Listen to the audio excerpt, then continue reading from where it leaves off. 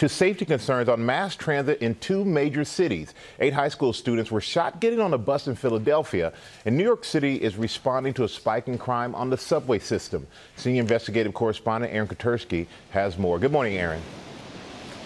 Michael, good morning to you. After a rash of violence in and around mass transit, passengers are on edge. So the National Guard's deploying into the subway here in New York, and in Philadelphia, they're trying to fend off safety fears at the bus stop.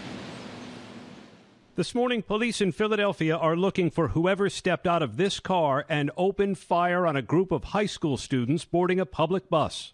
Could have been Cottman and Rising Sun, sir. Got multiple people shot. 3 individuals exited that vehicle, and then the story just multiple times, at least over 30 times, they fire into the kids that are getting onto the bus.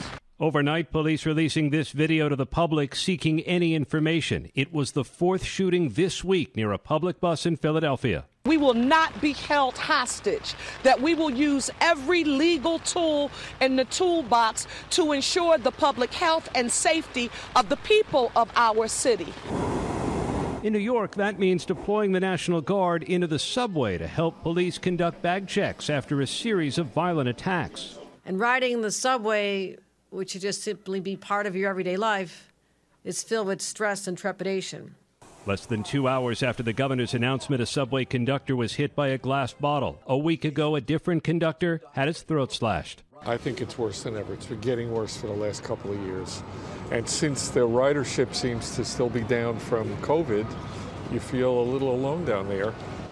A spike in crime in the subways at the start of the year has subsided, but George, the governor, says heinous attacks cannot be tolerated.